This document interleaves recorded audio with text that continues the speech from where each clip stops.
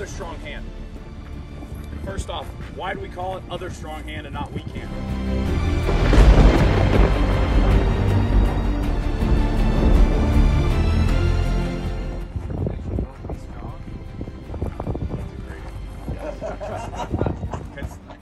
The shorter answer is because words mean something, right? And if I train myself to go, well, I shoot strong hand and I shoot weak hand, I don't even want to say that to myself. Like, why would I tell myself that I'm doing weak training?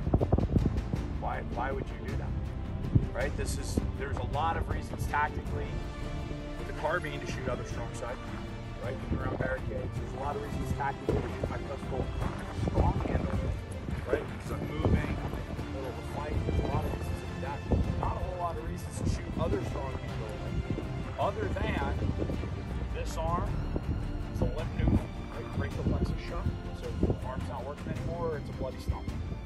So if that is the case, do I really want to have told myself my whole training career that, oh yeah, now I've got to make a weak hand shot, right? Where I'm just telling myself I'm weak. So I didn't invent this. This is something that comes from psychology, but this is something that I encourage everyone should adopt.